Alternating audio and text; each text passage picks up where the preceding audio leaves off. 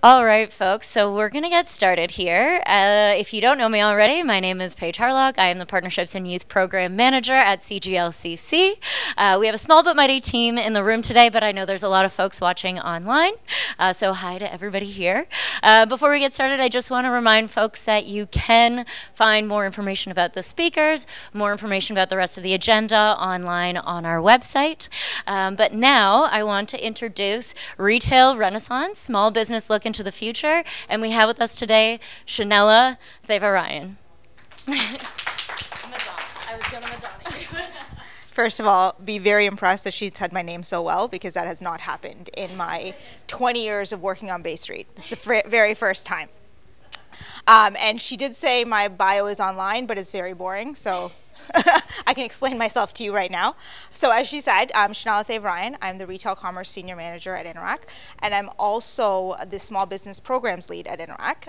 It is lovely to see all of you in person. The three lovely people in the front row are all Interac folks, so feel free to ask them any questions you want. And I do apologize, I'm going to speak with speaking notes today because I've forgotten how to memorize things in the last 2 years. Also forgot how to walk in heels, so I'm in flats today. It's a whole situation. Interac, first of all, is a very proud member of the LGBTQ+ Chamber of Commerce. And so we're very excited to be here today at the CGLCC Global Business Summit to speak about how Canadian businesses can adapt to this changing world, right? And as we all know, because of the pandemic, it has changed considerably. So today, that's what we're here to talk about. Confronting this changing landscape is going to be critically important for the LGBTQ+ community, right? I actually found out a fact from Peter, from his notes, so thank you, Peter.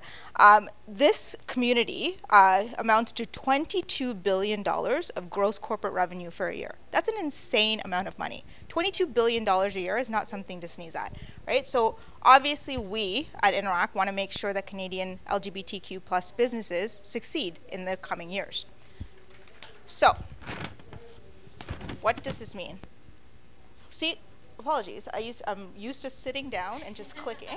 So clearly, I'm missing all this stuff, right?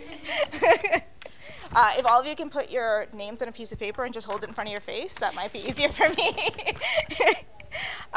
So first, if you'll indulge me a little bit, because I'm very Interac proud, I want to brag a little bit about Interac. So many of you are probably very familiar with the Interac brand, but you might be familiar with it for different reasons. You all know it as your debit card, the one in your wallet, right? So if you have a bank account in Canada, you have an Interac debit card in your wallet. We are so much more than simply your Interac debit card, although that's what I take care of, so be proud of it. So what we are, from a commerce perspective, is a company that allows Canadians to transact digitally, both online and in store, right? So anyone can transact with Interac Debit and feel confident because it is a phenomenal way to do it, and it's an easy and safe way to do it. We also have world-class privacy, fraud mitigation, governance, and digital ID and authentication expertise, right? So simply put, what Interac does is that we allow Canadians to transact safely and with confidence. We have over 250 financial institutions that connect to Interac, right? Which is very surprising to those of you who only know the 5 that are on Bay Street. But there are over 250 financial institutions in Canada, if you count all the credit unions. They all connect to Interac, and this allows consumers to do about 18 million transactions a day, right? So whether that is sending money through e-transfer, whether that is doing a point-of-sale transaction, whether it's doing an in-app transaction, 18 million 18 million transactions are done a day, which is impressive considering that we only have 38 million people in Canada, right? So what the stats on this slide kind of tell you is that just kind of the breadth of what Interac does. And so what the most important thing to remember is that Interac is very connected to the future of retail conversation. And the reason we do want to be part of that conversation is because we want to remain that gold standard for all of our merchant communities, right? Especially the small business community, because they're the ones who are generally hit the hardest. Walmart can weather all of this, right? It's the small local businesses that can't. Although they did complain a lot during the pandemic. So knowing the important role that we play, what Interac did was we did some surveys ourselves. We went out and talked to consumers and asked them why they've changed their preferences, how they've changed their preferences for paying in the last 2 years, right? And remember, when someone does something for 2 years, they're generally going to do it for forever after that. So here's the most obvious statement you'll get. COVID-19 has tremendously changed how people transact in Canada, right? I love to say that because everyone's like, well, duh, obviously, right? So just take a look at a couple of stats. I love stats because I'm a dork, but I promise you they make sense. So as you can see from the graph in the top left, Canadians said shopping and supporting local is more important to them because of the pandemic, right? Think about why this is. There's two different reasons for it. First and foremost, you're shopping local because everyone heard, oh, local businesses are being affected, it's really bad, et cetera, et cetera. But then our world also shrunk, right? So instead of going 2 or 3 blocks to a larger store, we'd rather stay close because it was safer, it was easier. And so all of that changed their habits, right? Then on the top right there, you're going to see that 66% of Canadians believe that businesses that fail to adapt to allow digital payments will struggle. What are digital payments? As soon as you hear the word digital, you think online. That's not true. Digital payments simply means an alternative to cash, right? As much as everyone thinks, oh, cash is gone, it's not. Cash is still around. It accelerated its movement before, but there are still businesses, and those of us who go to Pacific Mall will know, that still take cash, right? These are not businesses that are going to survive. These are businesses that are going to struggle, right? There might be 1 or 2 that serve really good food that'll survive, but otherwise they're not going to. So 70% of Canadians believe that if businesses offer debit in store, they should also offer debit online. And this corresponds with the stat that says 72% believe that the option to pay with debit when checking out online or making a purchase in-app or in-store is vital, right? What this means to Canadians is that the way that we pay in-store is the way they want to pay online. Just plain and simply put, nobody wants a difference, right? So what's most important to remember from this slide is that retailers have to adapt. If you fail to adapt, you're going to fail as a business, right? You have to do what the customer wants. We all know this. Customers are the most important, and they direct how we do things. That's why, honestly, during the pandemic, what suddenly happened? Walmart, right, the largest retailer in the world, actually Costco's now the largest, but they're close, got contactless. Why did Walmart avoid contactless for a long time? Because contactless costs more than chip and PIN. So Walmart said, no, we're not doing it. We're not updating our terminals. But consumers pushed Walmart, the largest retailer in the world, to move to a digital way of paying. So as I said in the previous slide, all that stats were Interac's proprietary surveys. So we wanted to show that it's not just Interac saying all this. Payments Canada has done their own surveys, right? So what they've said is that 43% of Canadians say that the pandemic has changed the way they shop. Pretty obvious. Every one of us has done it, right? In the first 2 graphs, you see that 52% of Canadians report using less cash than pre-COVID. Again, pretty obvious. And then 37% report that they did not expect to return to use to cash once the pandemic is over. How many of you have cash in your wallet right now? Wow, I am impressed. I only have cash because I took it from my husband this morning. But I'm impressed. For those who are watching virtually, there were like 5 people in this room who have cash in their wallet. Nobody from Interac, by the way, raised their hand.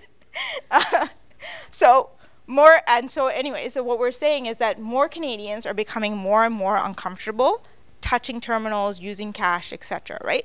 Even that simple act of touching that terminal is not okay, right? We don't want it. We want that contactless. Again, why Walmart moved, right? And it's why all of the major payment brands suddenly raised their contactless limits to $250. That was really fun when the credit cards announced it. That was a great call that I had with my boss that morning.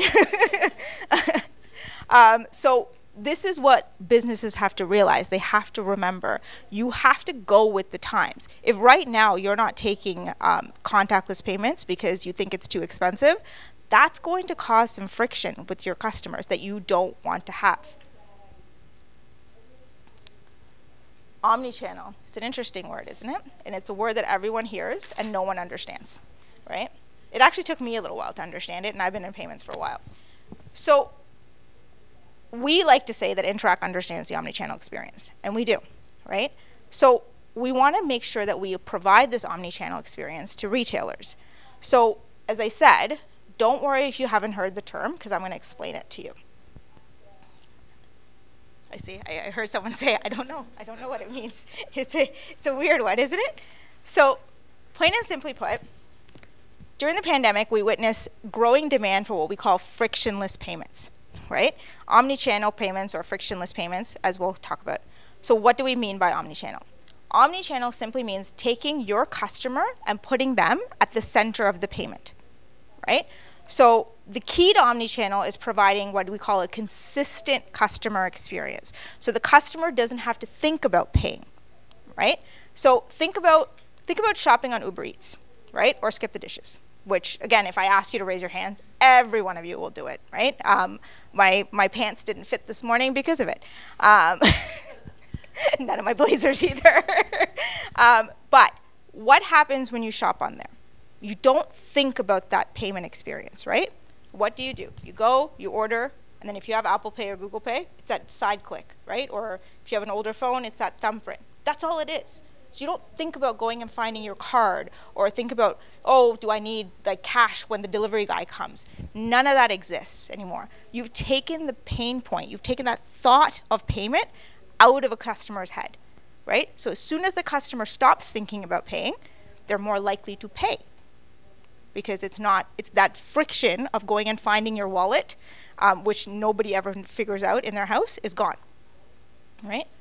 So multi-channel is the other word that you guys will hear. So what multi-channel does is it gives their customer options to pay, different options to pay, right? So you can pay with credit card online, point of debit in the store, you can pay with cash if you're picking up something from outside. That's not going to work. What you want is if someone buys something online, they should be able to pay the same way, then return it in the store, get their money back in the same way, right? They shouldn't have to think about, oh, did I buy it with my Interac debit card? Did I buy it with my Amex? What did I buy it with? It shouldn't matter. You should just make it as easy and simple as possible so that the next time they're ready to buy and they've had a bad experience with you, they're like, oh, I don't necessarily know if I want to do that again. So what does this mean for retailers, right? As I said earlier, the heart of the matter, all the research basically points to the importance of digital payments. And again, I will say digital payments is simply just an alternative for cash, right? So businesses that continue to adapt to this, you're going to survive the post-pandemic world. In fact, you're going to thrive the post-pandemic world, right?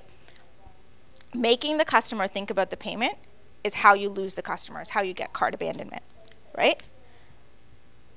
So what you want to do is you want to make sure that you speak to whoever you speak to about your payments and make sure that you can switch over in a fast and easy, secure way and in a way that won't take away from your business for the day, right? So how does Interac support this? I'm going to tell you guys a little story. This is my favorite story in the world. So when I was a teenager, 1,000,001 years ago, I used to work at Dominion. Right? And think about how long this was, because Dominion no longer exists in Ontario. And we used to have this one gentleman that came in. He actually happened to be the father of a friend of mine. And he used to do a full shop, right? Massive cart, just filled with stuff, always, and like 1,000,000 different steaks. I don't know why he wanted so many steaks, but he always filled it. And he was the least patient human being I've ever met in my entire life, right? He would go up, have this huge cart, look at the line, and if there's more than 2 people in front of him, leave his cart and go. He was like, nope, I'm done, I'm out. And we used to watch this and think about teenagers. We want to do the least work possible. I'm like, oh no, now we're gonna have to reshelve all this stuff. This sucks, right? So what we used to do is we used to watch him, and somebody used to follow him through the aisles. And when we knew he was getting close, we rushed and opened up another cash register, Like, not joking. And so we made sure that he was able to check out fast. This was my very first experience with cart abandonment. And I didn't even realize what it was until I got older. But this is what I mean. Make things as frictionless as possible for your customers, right? So I want each of you to stop and think for a second about the last time you abandoned a cart, right? So think about the last time you shopped on any website, any app, right? Why did you not finish the process, right? Outside of, oh my God, the shipping is much more expensive than I thought it was, right? Why did you do it? Was it because you had to get up and find your credit card? I see a lot of nodding heads. Yes, right? And you're like, nope, I'm out. I'm not doing this. This is too much work, right? This is where there is friction. So you want to take that away from the customer. You want to make sure that they don't think about it, that they don't get up, right? As soon as you get up off that couch, you're done, right? Especially because when I get up off the couch and look for my wallet, my husband's sitting there going, what are you buying now? God bless you, Amazon, for not making me do that.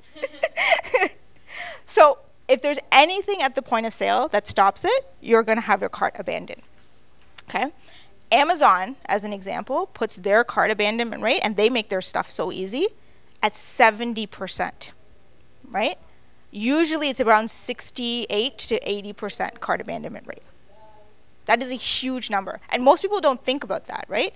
Amazon alone, like Amazon makes it so easy to shop, and it's 70%. And small businesses, I guarantee you it's going to be a lot more, because most of them don't take Apple Pay or Google Pay on their payment, or they don't save payment credit card details, right? So Interac solutions are built for merchants, right? This is a very important thing. And what we do is we make sure that customers have everything that they need to move forward. So again, I'm going to brag a little bit about Interac. Why is Interac the best solution for customers or for merchants?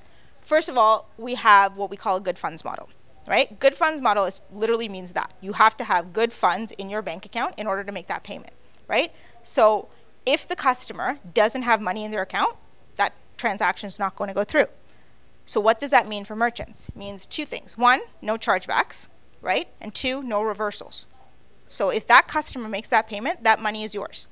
If there happened to be fraud, the liability lies with the issuer. The issuer pays the customer back, not you, the merchant, right? So that's fantastic. That's not something you see with the other payment networks. So again, I'm bragging. The second thing we have are very low fees, right? If you go to our interac.ca website, this is not a sales pitch. I'm just letting you know what it is, right? I know it sounds a little like a sales pitch, but it's not.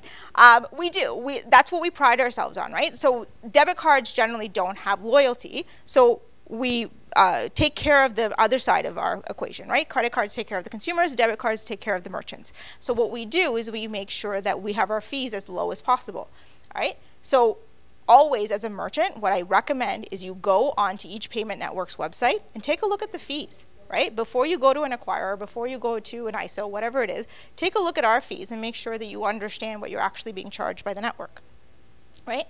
And finally, we have what we call near real-time transactions, right? What's the most important thing for a small business? Money in the bank account, right? That money is what pays your vendors. It's what pays your, it's what pays for your goods and services, it's what pays for your employees, right? So what we make sure is that when you get that money, right, from the customer, that it's in your bank account as soon as possible, right? So because it doesn't have to go through that clearing process to make sure that there was money there, because we know there was, okay? So let's talk about frictionless payments again, right? You have an online store and you have a point of sale bricks and mortar store, right? What you want to make sure you do as a business is to make sure that whatever you have online, as I've said, right? So say you have Interac Debit, Visa, MasterCard, Amex available, right? At your point of sale. When I go and shop online, I want to make sure that I have the same options. Because remember, people don't necessarily have all those payment options with them, right?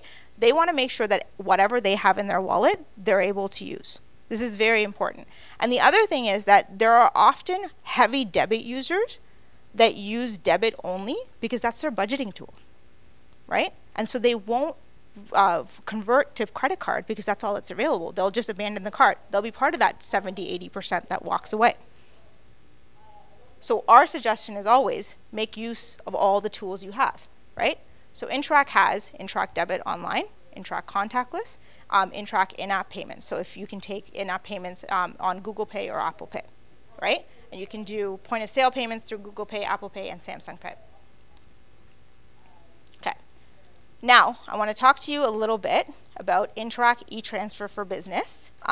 This is not my product line, so I do my very best to talk about it, but I'm very proud of it. So what happened a few years ago was that Interac realized that we wanted to be a little bit better for businesses, right? We wanted to offer businesses something as an alternative and not just taking payments. It's how do you business pay? And we realized a lot of businesses were doing e-transfers.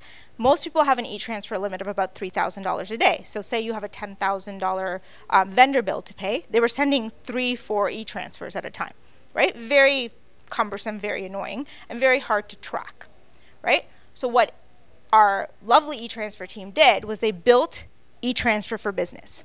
What this product does is it has a higher transaction limit of $25,000, right? So you can pay your vendors up to $25,000 in one e-transfer, which is incredible, right? And for a small business, that means you're paying a vendor very, very quickly. You can send and receive these funds instantly. So you're not writing that check and then waiting a week, right? This is received within 5 seconds. Okay? Second thing is we have something called rich remittance data. So, and also, so plain and simply put, the rich remittance data, what it does is you can actually fill in information about the vendor that you're paying or, you know, the customer or whatever it is within this transaction. So it's not like a regular e-transfer where you put just the email address and it goes off.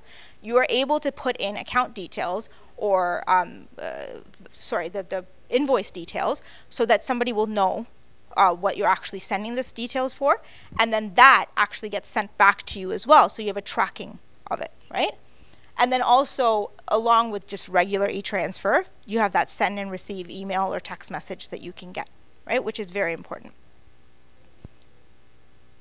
So now that we've talked a little bit about all of the different ways that Interac helps, I'm going to talk a little bit about a few customer journeys just so you understand how this stuff works in real life.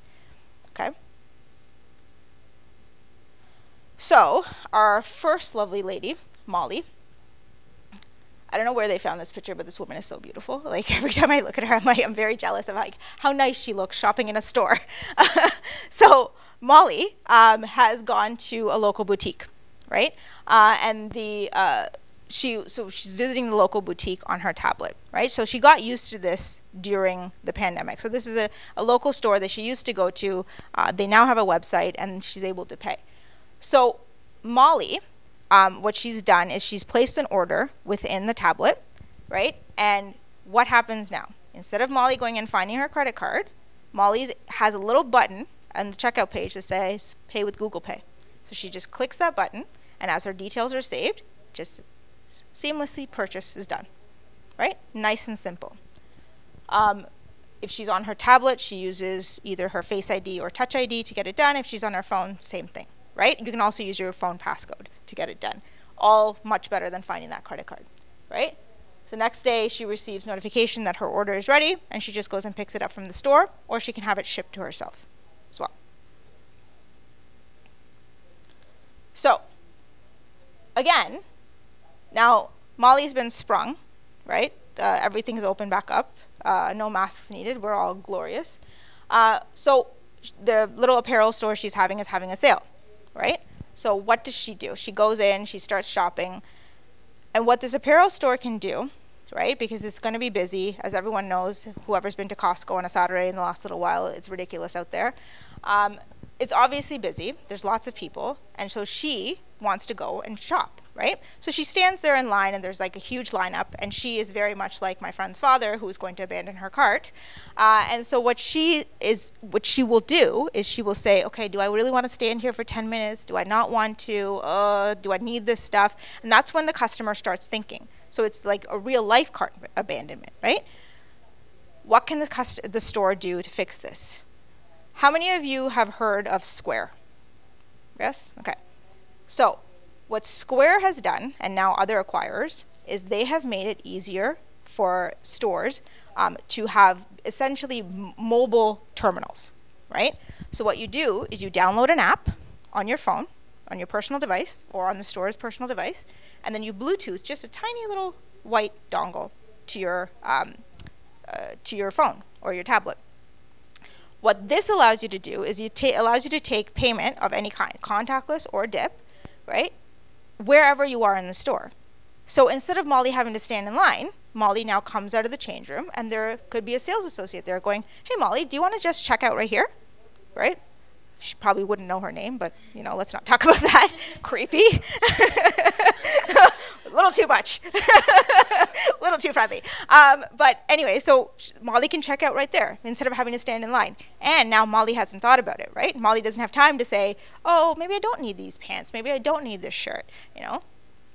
Boom, checkout is done. Or what we can also do is Molly can also say to them, oh, maybe I don't know if these pants fit me. And so the store can say, Molly, you can do your quick shop online if you want, right? And so Molly can go on, she can order it, do the Google Pay again, and then have it delivered to the store, have it delivered to her home. Essentially what the store is doing is it's taking that payment thought away from Molly and saying, do what you want, however you want. Let's make this as easy as possible for you, right? So that's the whole point of frictionless payments. Frictionless. If I say that one more time, she's gonna be like, stop it. So what happens when you bring all your comms folks to the table? So, Interac e-transfer. It's another option for you, right? A lot of the local restaurants, one thing that they didn't think about was, what do we do if we shut down? Because nobody thought about it, right? What do we do if we have to close our doors? Because all of them had point of sale terminals. They're like, yeah, we're ready. We have point of sale terminals, right? Usually most of them didn't, didn't think about it. You had takeout in the store or takeout at the counter. So setting up a website was going to be costly, was going to be a lot, was taking payments was going to be a lot. It got very complicated. So what a lot of the local restaurants did was they said, we're going to take e-transfer. And that's still happening. And that's still an option, right? Small businesses, money matters to small business, right? That cost of setting up that extra payment, that extra website could matter. E-transfer is your alternative, right? Take it. So these are a number of different ways that Interac helps, right? That Interac, all our products, really move businesses along. The crux of this, right? Forget Interac, forget Visa, forget MasterCard, forget Amex.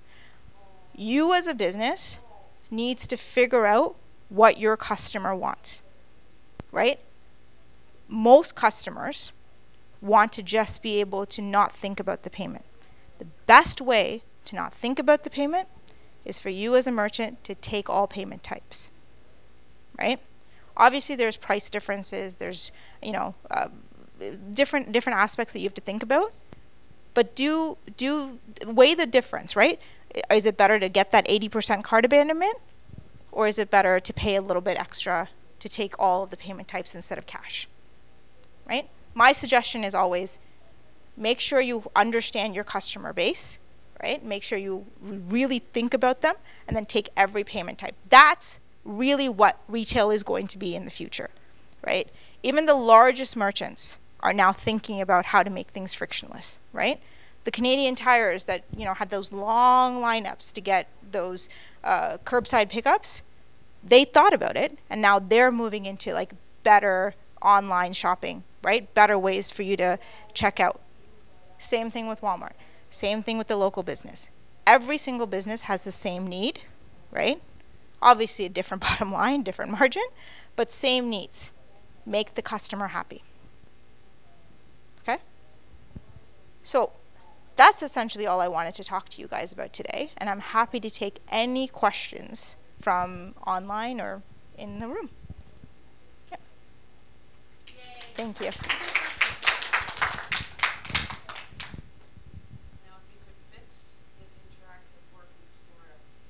Interac.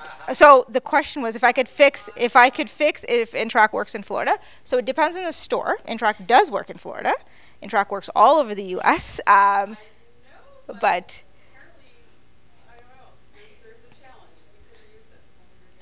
it depends on the merchant. All right. So I will tell you from personal experience, it works at Target. It works very well at Target. A little too well at Target. But yes, it depends on the merchants, right?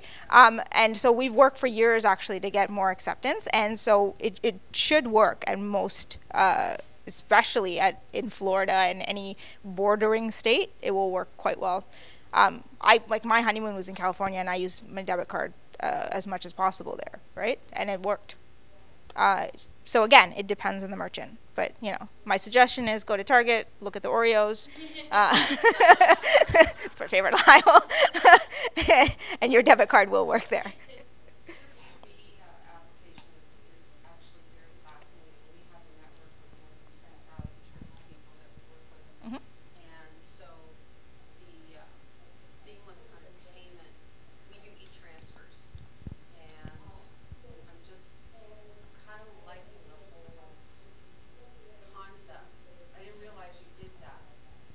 So it is a newer concept. It's been around for about a year and a bit now. Yeah. So it is. Yeah. It's a little bit newer. So the way you take care of it is go to your financial institution and then have them set you up, right? And they will teach you all exactly how to do it because it's not something that every single Canadian can do, and we're purposeful on that, right? You don't want every single Canadian to be able to have a $25,000 e-transfer push. What you want to do is limit this to businesses that are needing it. So you go and set up your business banking account, and then they will walk through how to take care of this. Cool. Right? Thank you. For the online folks, would you mind repeating what that? Absolutely. Yeah. So the question in the room was essentially around the B2B, around e-transfer for business, and how it wasn't essentially how you'd set it up, but that's how I answered it. But it was a very interesting product that would be helpful for a lot of vendors and businesses. So how I answered it was how you set it up, which is that you go to your financial institution and have them do it for you. It's the best thing to do. Have other people do things for you. Yeah. Any more questions in the room? No? None online? Okay. So thank you very much, everybody.